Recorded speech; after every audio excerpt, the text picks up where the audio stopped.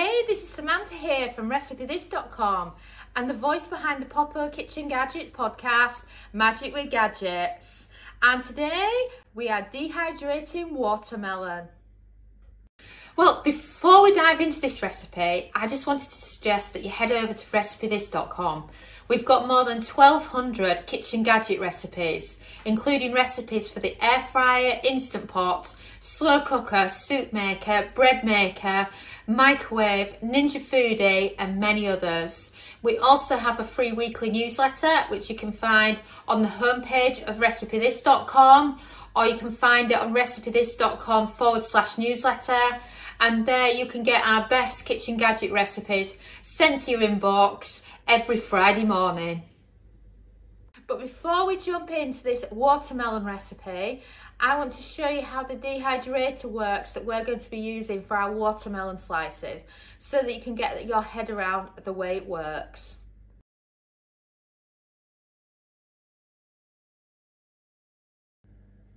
And this is the tool that I picked up from Amazon. So basically this is a dehydrating stacking shelf thing that you can use for your Ninja Foodi to be able to dehydrate in it. Obviously you could use this for dried herbs, even dried flowers, fruit, vegetables, whatever you wanted. So it comes pretty flat packed, and I was trying to figure out how to use it. Dominic's kindly stacked it for me now, but let me show you how it works. Then what you've got to do is you've got to hook it in, and then you've kind of got a hook on each side like that. And then what happens is you can put your food in each of these layers, and what it does is you can do a lot more dehydrating than you could if you just used a typical air fryer basket. So if you hear that, it's really, really steady. And then you've got your final one at the top. It's still hard getting used to it. This is my first time using it, by the way. I haven't had much of a test run because I want you to see what it's like if you haven't used it before.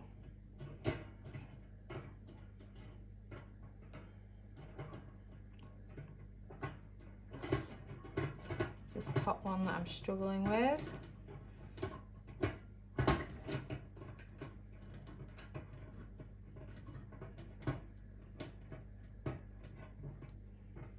There we go. That seems much better now. Like that, just to show that it's properly in place. And then you would simply load it in to your Ninja Foodi, and then you can dehydrate whatever you want to dehydrate. And that's the simple tool that you can use for the job. So what do you need to dehydrate watermelon in a dehydrator or using the air fryer? Well, it's simple as this. You just need a watermelon, and obviously a knife that's sharp enough to slice through it, and that is literally all you need. You then load it into your dehydrator, and then you're cooking it until all the juices have gone and you've got dried watermelon. But of course, my husband is a chef and he's brilliant at showing you how to do the best prep. So I'm going to pass you over to Dominic, and he's going to show you how to slice up the watermelon and then how to load it into the dehydrator before cooking in the Ninja Foodi. Now over to Dominic. So the watermelon we've got is really small. It's not like the one you see in Dirty Dancing. It's watermelons are just coming into season in the UK as we're doing this. And they're still really, really good, because the thing about doing dehydrated watermelon is you can do a lot of it. You can get a lot of it out of just one slice, because you're doing it into little segments that you don't need an actual lot of watermelon. And I often get asked, why would you dehydrate a watermelon? The whole point of a watermelon is the water. Well, when you dehydrate a watermelon and you're losing the water, what you're left with is the sugar that comes with the fruit, and it's absolutely delicious. and people that have tried our recipe have said that they call it melon candy, because you've lost the water element and it's just like candy, and it's absolutely yummy and a great source of natural sugar. And it's perfect for just putting a bit of your watermelon to one side each summer, dehydrating it, and then just enjoying it as it is. And of course, the other reason to dehydrate it is watermelon's not in season forever.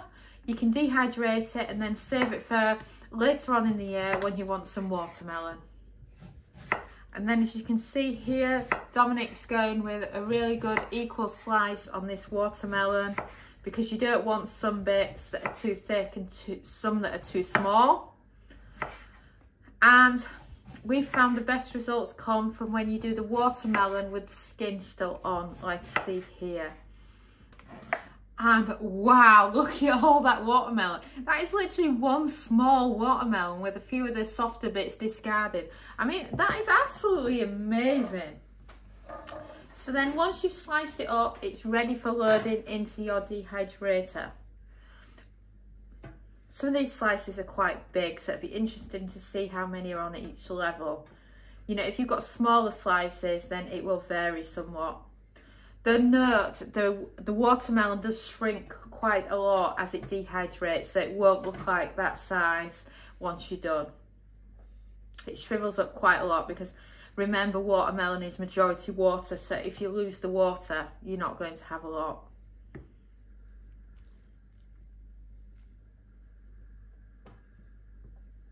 Then of course, see how many you can get on each, because like I say, they're going to decrease in size anyway, so just get as much will fit on each one without them being on top of each other. And as you can see, what Dominic's doing is he's mixing up some small, medium and large ones to make sure that they all fit together. And then add your next layer. And wow, that looks amazing. And if you look on that top layer, you can see the mixture between small and large. Like, you've got your large one in the middle and you've got some small ones on the edge, and it just makes it better. And another tip to do is, you know, if you're wanting to decrease the cook time, is to put the bigger ones at the top layers and the small ones at the bottom, so that you've got an equal dehydrate. And then also to notice, it totally depends to how juicy your watermelon is to how long they take. I've known people report that it takes 24 hours to dehydrate watermelon, and we've done it before in our air fry oven in 7 hours. So I recommend that you start with 7 hours, and then you can turn it and you can see how long it takes, and just kind of keep an eye on it and do it in 2-hour intervals until it's completely dehydrated.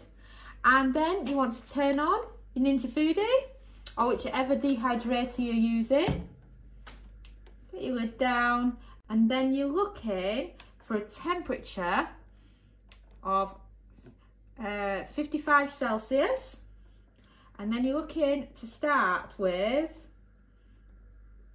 on 7 hours, and then you can check on it and see how much longer it needs, or if it's done by that point, and then press start.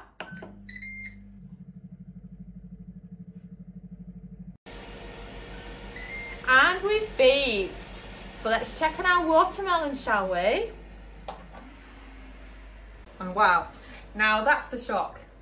That's like when you do some brisket and you're like, where's the rest of it gone? Because it really does shrink, and some of it does actually fall down as well. I can notice that one of the pieces from the top's actually fallen down.